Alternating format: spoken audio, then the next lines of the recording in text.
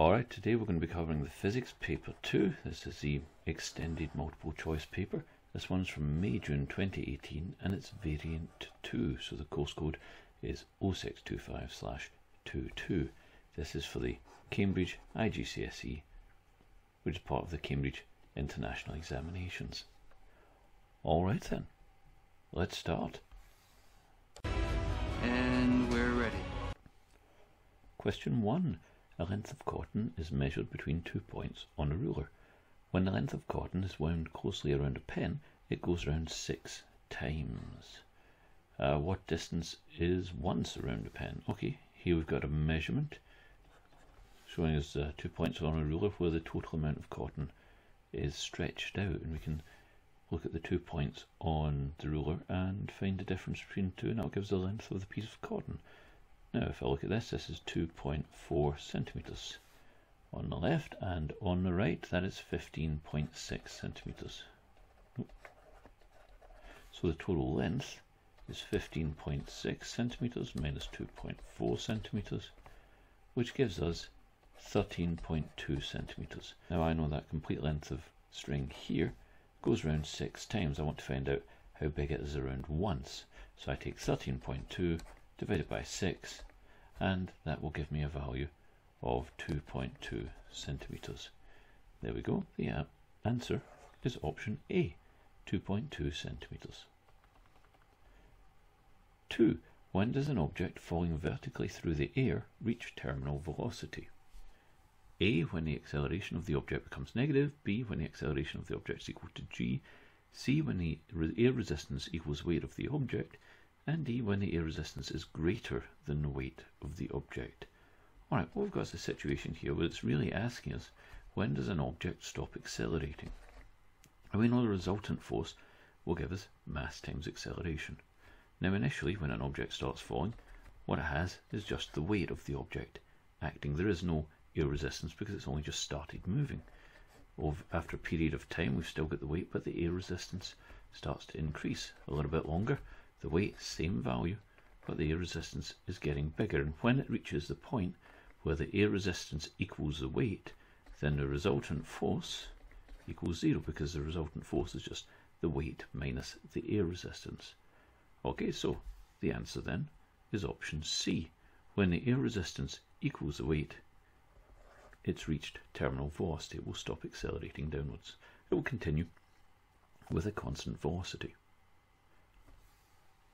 3. A ball is dropped in an evacuated tube. A series of photographs is taken at equal time intervals from the time of release. Another ball of the same size but twice the mass is also dropped in the same evacuated tube and photographed. Which diagram shows the motion of the heavier ball? Alright, so our key point here is actually the fact that this is in an evacuated tube. It's in a vacuum. There's no air resistance, which means that you've got the acceleration due to gravity and no air resistance pushing against that. So both of the balls will move with the same acceleration, which is the acceleration due to gravity. Which means that we would expect the photographs being taken at the same time to show the ball in the same position. So if I just draw a line, so I'd expect to see a ball here. I'd expect to see a ball here. I would expect to see a ball here.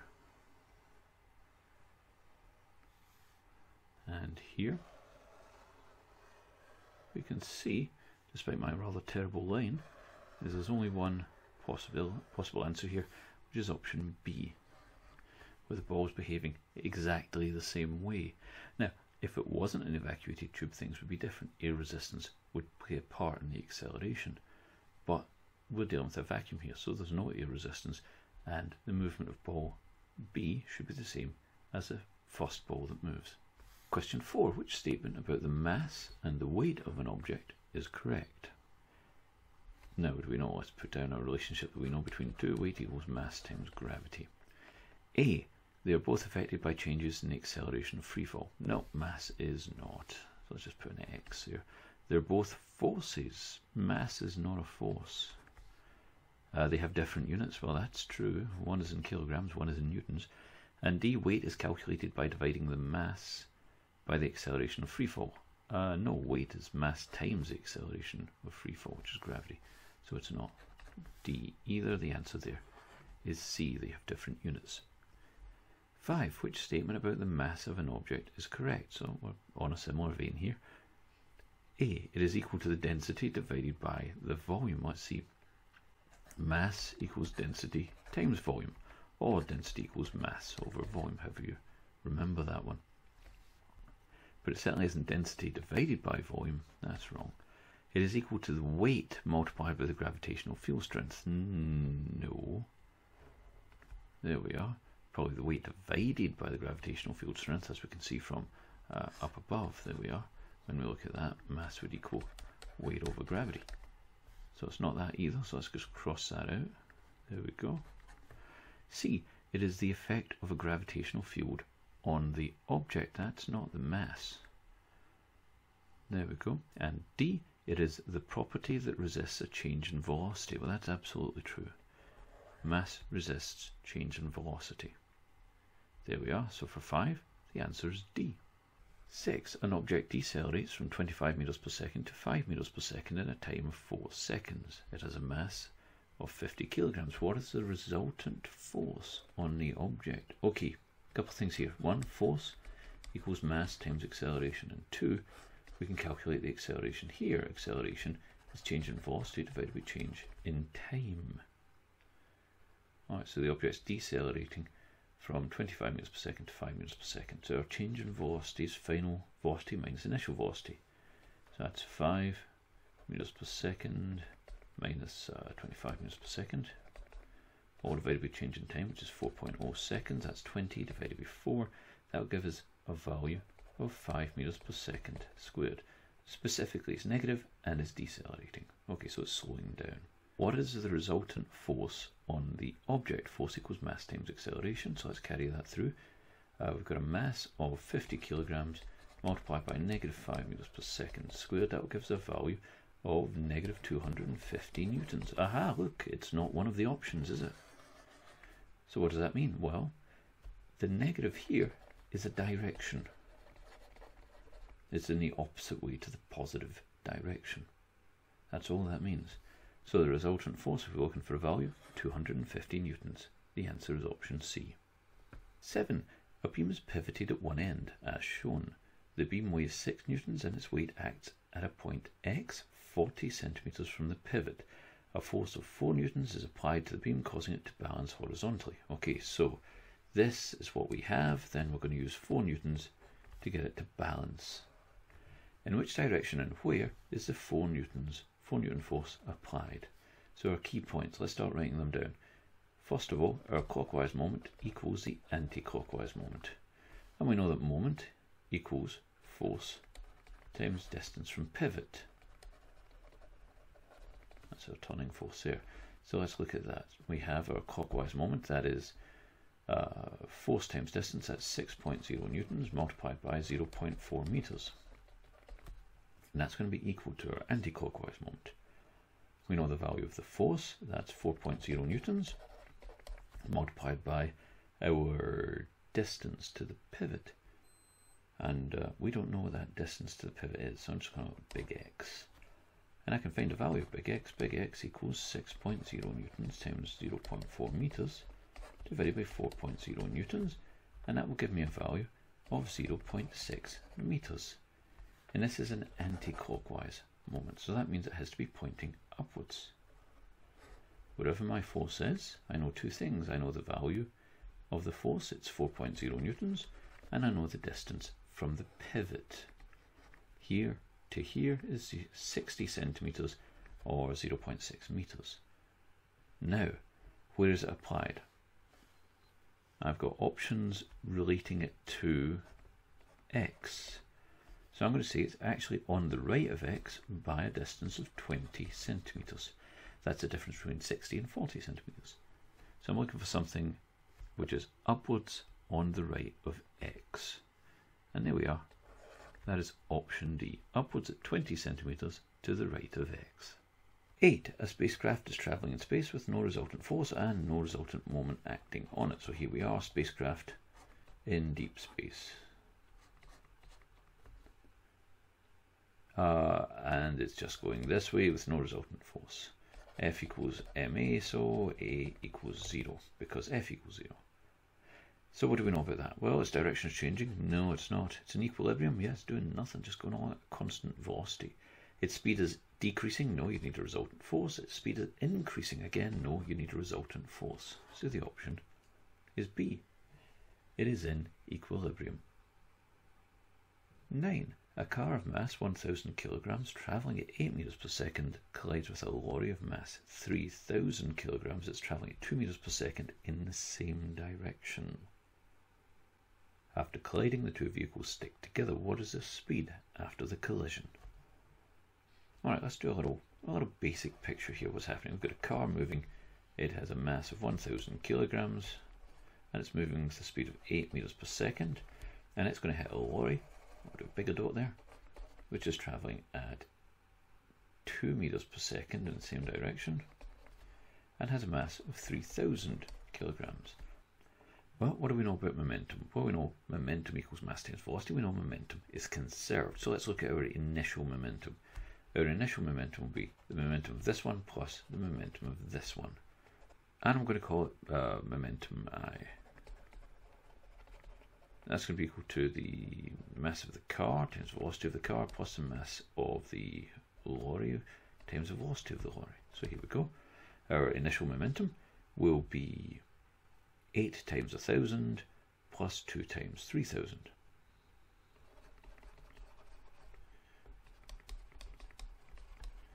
There we go, which will give me a value of 14,000 Newton seconds. Alright, so let's look at our final momentum, because our final momentum will be mass final times velocity final, and that will be equal to our initial momentum.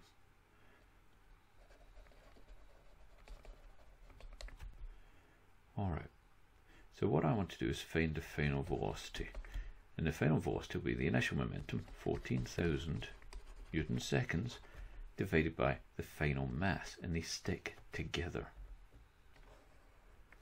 We've got a plastic collision there, so they've stuck together, and the final mass will be 1,000 kilograms plus 3,000 kilograms.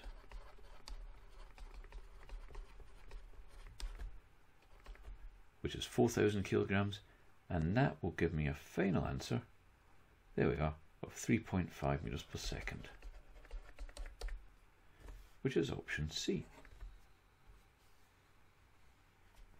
Question 10. What is the main process by which energy is released in the sun? Well, it's not by alpha decay, it's not by beta decay.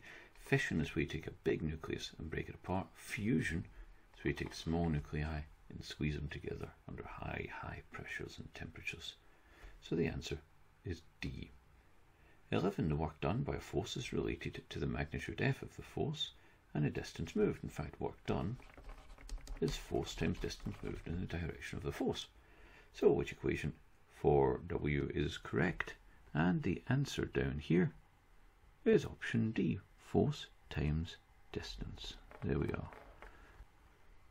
12. A crane on a construction site lifts concrete beams. The useful work done by the crane is 4,000 kilojoules in a time of 160 seconds. What is the useful power output of the crane? Okay, well, power equals work done divided by time, which in this case is 4123 kilojoules. So 4,000 joules divided by 160 seconds. All you have to do is take that, put that into your calculator, and that should give you a nice answer of 25 kilojoules. Option C. 13. A submarine is in water of density 1.0 times 10 to the 3 kilograms per meter cubed. The submarine changes its depth. This causes the pressure on it to change by 0.1 megapascals. What is the change in depth of the submarine? Well, what do we know about pressure in a liquid? Pressure in a liquid is density times gravity times height. Now we've got some change in pressure, so that's going to give us density times gravity times change in height. If we want to find change in height, it's going to be the change in pressure divided by density times gravity. So there we go, let's put those numbers in. We have a change in pressure of 0.1 megapascals times 10 to the 6 pascals divided by density times gravity. Well, that's 1 times 10 to the 3 kilograms per meter cubed, multiplied by gravity, which is 10 meters per second squared. There we are. And if we put all those in, we get a value of 10 meters, which is option B. I'm not writing the units in some of these because it's difficult to squeeze everything in the page as we're working it out. 14. An oil tank has a base area of 2.5 meters squared and is filled with oil to a depth of 1.2 meters. Density is 800 kilograms per meter cubed. What is the force exerted on the base of the tank due to the oil? Okay, so again we're dealing with pressure in a liquid here. So we know that pressure in a liquid is rho GH. What we're going to do, we're going to put in our information, that'll give us the pressure, and then we're going to find the force over here, and force is just pressure times area. There we are. Alright, so let's put that in. We've got our first bit, pressure in a liquid is density times gravity times height. Let's put that in. Density, 800 kilograms per meter cubed, multiplied by gravity, which is 10 meters per second squared, multiplied by the height, which is in this case 1.2 meters. There we are. So that works out to give us 9,600 pascals. Okay, so now we need force, which is pressure times area. So the force will be given by 9,600 pascals multiplied by 2.5 meters squared. And that will work out to give me 24,000 newtons, which is option D. There we are. Question 15. When molecules of a gas rebound from the wall of a container, the wall experiences a pressure. What is the cause of the pressure? Is it the change in energy of the molecules? No. The change in momentum of the molecules? Yes. Force is change in momentum divided by change in time. Change in power of the molecules? Nope. And change in speed of the molecules? No. For all you know, the speed may even remain constant if it's a good solid elastic collision. Question 16. A student wishes to calibrate a mercury in glass thermometer with a degrees Celsius scale. It should really be degrees Celsius, but for some reason it's not showing up quite right on my screen. Oh well. Which value should she use for the lower fixed point and the upper fixed point? Okay, this is a degrees Celsius scale. At that point, the lower point is from melting ice and the upper point is from boiling water. So that's option B. There we go. So the degrees Celsius scale is fixed by those 2 points. Right. 17. In an experiment, an object is heated. The data from the experiment is shown. We get energy transferred, mass, rise in temperature, and specific heat capacity of the object. Now we're being asked what is the thermal capacity of the object. Alright, thermal capacity. You've probably already come across specific heat capacity, certainly should have, which is that energy is mass times specific heat capacity times change in temperature. Now, this is specific heat capacity, that's per kilogram. If you take the mass and multiply it by the specific heat capacity, you get the heat capacity of the object. And this equation up here would just become energy is big C times the change in temperature. So that fixes it to an object as opposed to the little c, which fixes it to a material. Alright, so this is what we're looking at. We want to use this equation here. The heat capacity equals mass times specific heat capacity, and we'll put that in and calculate it through. We know the mass of the object, 2.0 kilograms. The specific heat capacity is 150 joules per kilogram per degree Celsius. There we are. Alright, so we're going to take those, multiply them together, and that will give us a value of 300 joules per kilogram per degree Celsius. And again, it's not quite showing up right on my screen for some reason, but that's absolutely fine. The answer will be B. 18. 4 thermometers with their bulbs painted different colours are placed at equal distances from a radiant heater.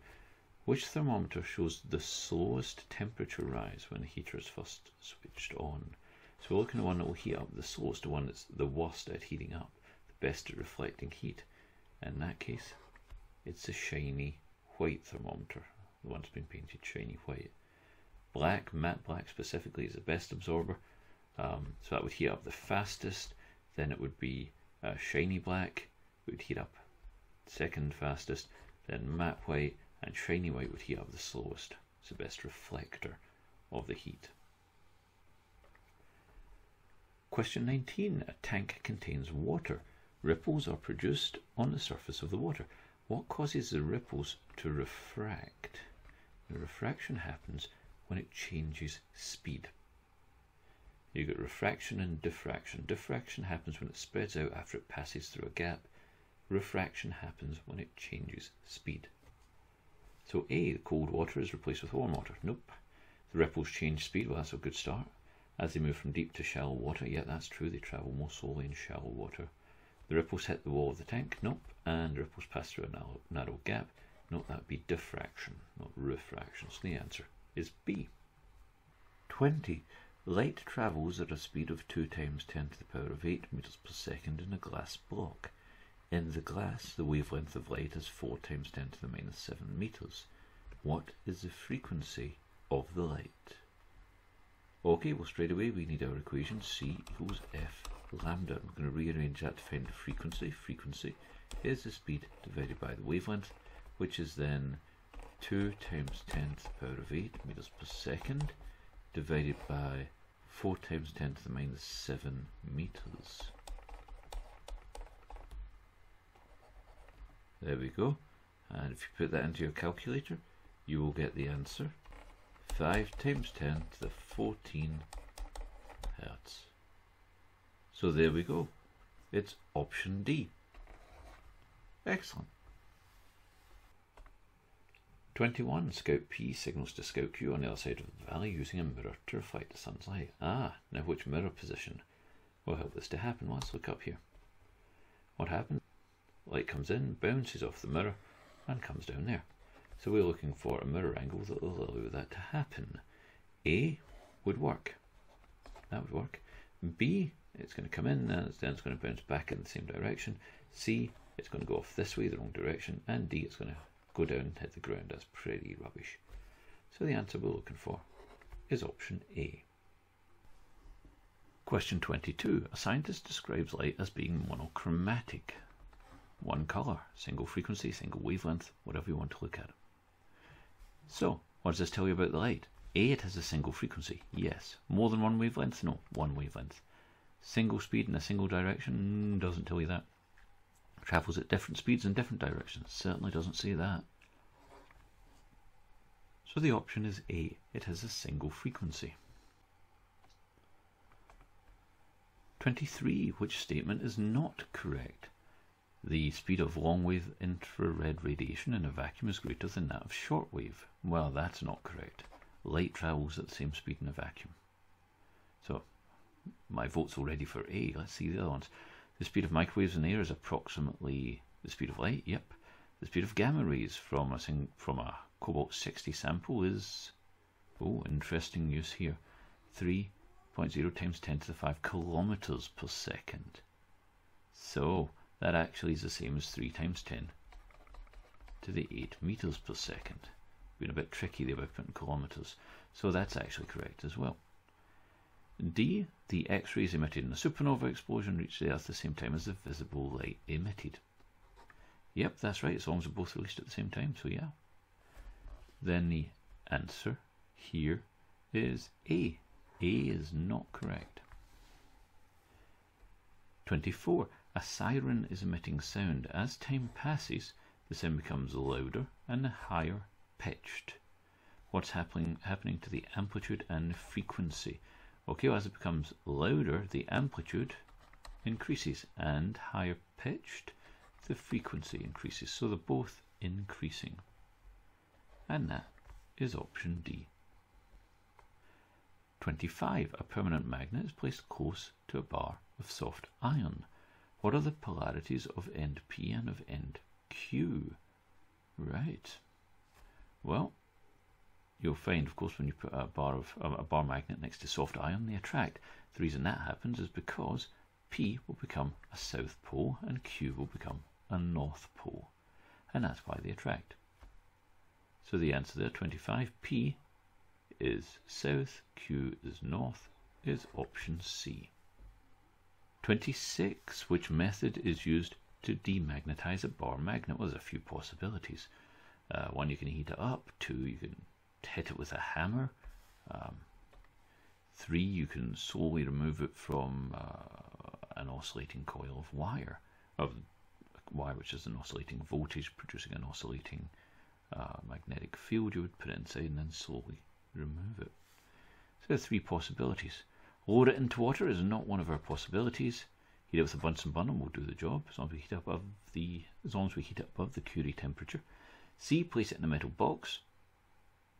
Sure, you could do that. Wouldn't do anything, but it'd give you somewhere to store your magnet, I guess. No. D, suspend it in a sling.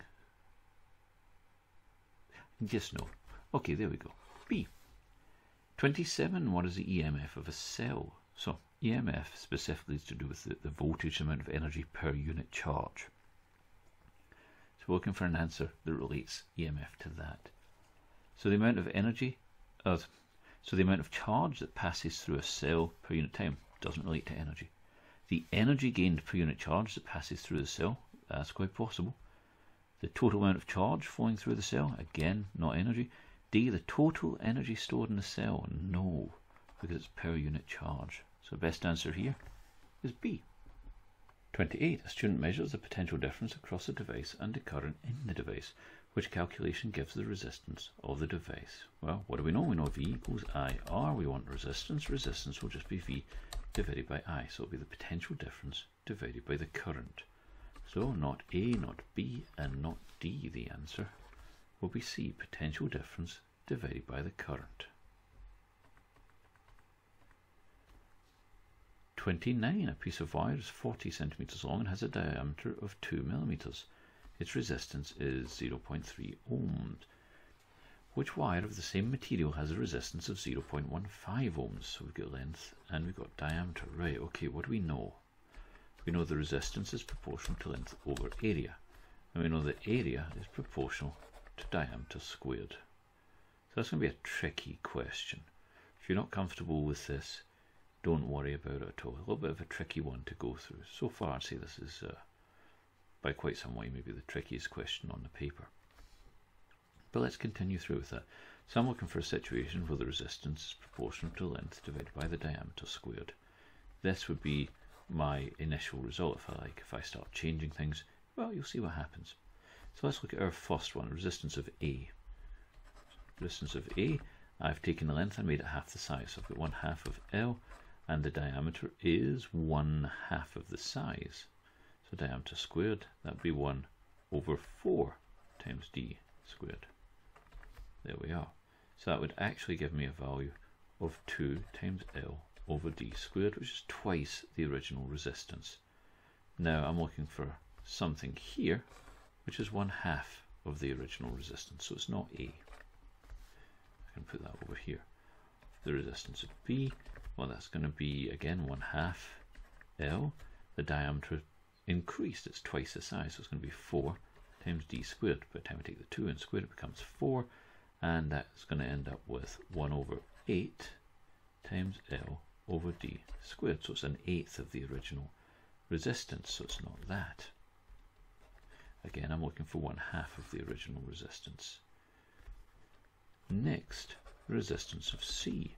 Well, what do I have? I've taken the length and doubled it, so I've now got 2L divided by 1/2 of the diameter, which I then square. That's 1/4 of diameter squared, or D squared, which then becomes 8L over D squared. That's 8 times the original value for the resistance, so it's not that.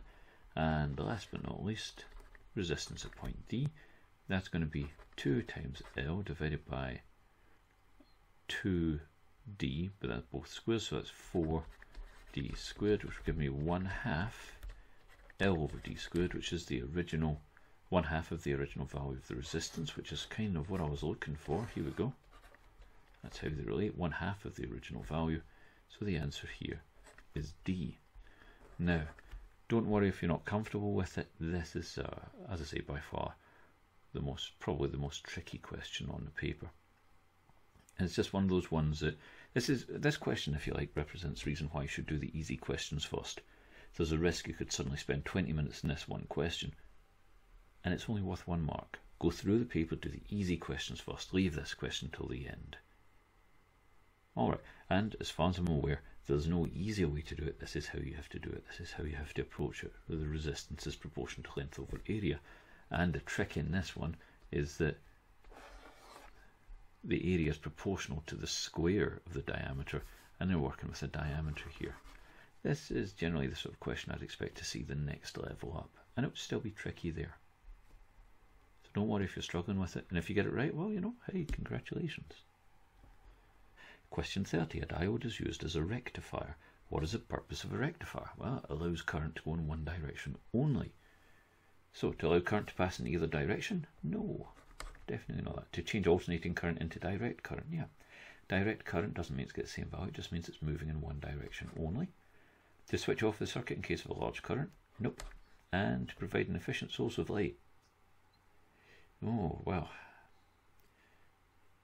that doesn't relate to rectifier, and doesn't say that the diode is a light emitting diode. The only way a non-light emitting diode would provide an efficient source of light is if it's about to break. So I'm going to go with a no, and you wouldn't want that to happen. No fireworks in circuits, it's a bad idea. 31. A student sets up this circuit. What is the purpose of this circuit? Right, okay, what do we have? Let's look at this quickly. We've got a thermistor here. As the temperature increases, the resistance decreases, the current will then increase, and most likely here we've got a bell. The bell will sound as the temperature increases. Okay, so when it gets hot, the alarm goes. A, to allow the lamp to be made dimmer or brighter as required, there is no lamp. B, to amplify the sound of a voice. No. C, to light a lamp in the dark. Definitely not. And D, to sound a bell when the temperature rises. Yep, there we are. Option D. 32. The diagram shows 2 voltmeters P and Q connected to a potential divider. The sliding connection at point X is moved towards the top of the diagram. What happens to the reading on P and to the reading on Q? Alright. Well, as this goes up, what's going to happen is the voltage across P is going to go down, and the voltage across Q is going to go up. And interestingly enough, the voltage across P and the voltage across Q, if I was to take them and add them together, I'd get a constant value, and that value would be equal to the voltage up here. There we are. So the voltage across P would go down, and the voltage across Q would go up. Option B. 33. The circuit shown contains 2 gates. Which truth table describes the operation of the circuit? Alright, you know what, let's fill this out. I'm going to do this. I've got P, I've got Q, and I've got R. And let's start with 0, 0. And I'll just score them out as I go along. 0, 0. On Q side it goes through a NOT gate, so that becomes a 1. Then I've got 1 and a 0, and it's going through an OR gate where it will be a high, it will be 1 if either input is equal to 1. Okay, so let's look at that. P is 0, Q is 0, R has 1 high input, so it's going to give an output that's high, 1. Now let's change Q, so it's P is 0, Q is 1.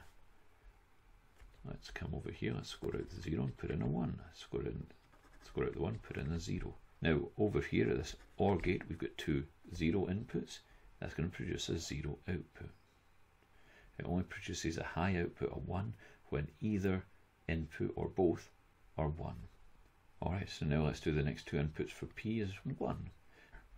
Okay, we're going to start with Q as 0. So we start with a 0 here, and that becomes a 1 over here, and the OR gate will produce a high output if either or both of them are 1, so that'll give me a value of 1.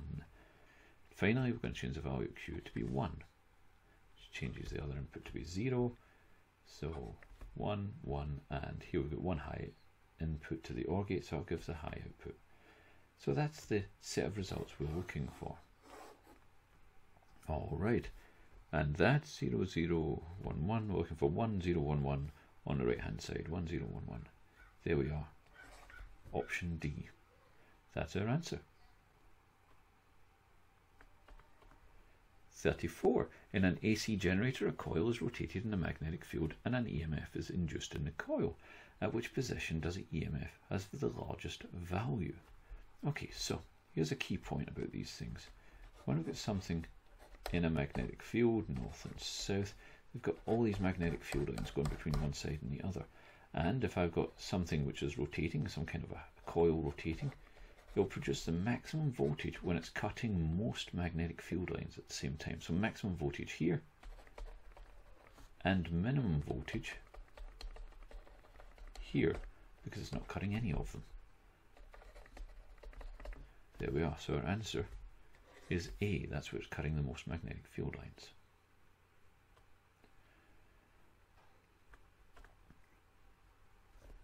(35) Wire P carries a current directed perpendicularly into the page. A compass is placed at point Q, which is close to wire P. The magnetic field at Q, due to the current, is very much larger than the magnetic field of Earth. In which direction does the north pole of the compass point? Okay, so here we use the right hand rule. Thumb points in the same direction as the current is carrying along the wire, which is into the page, and the magnetic field, or the magnetic north of the compass, will point in the same direction. Our fingers wrap around the wire, and so of course it depends where it is in the wire, but here it's pointing in this direction.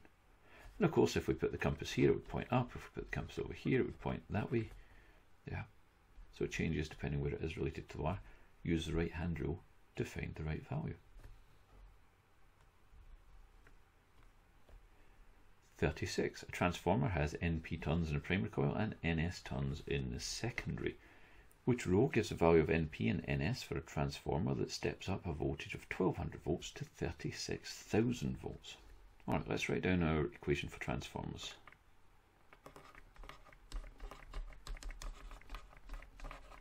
Vp over Vs equals Np over Ns. Now, this is a ratio. So let's carry this through. Np over Ns will equal to Vp over Vs. Let's write in the values for Vp and Vs. We have 1200 volts divided by 36,000 volts. There's a couple of ways we can do this. Probably the easiest way is just to put this into a calculator and find out the number, and then divide each of these to find out which one gives you the same number.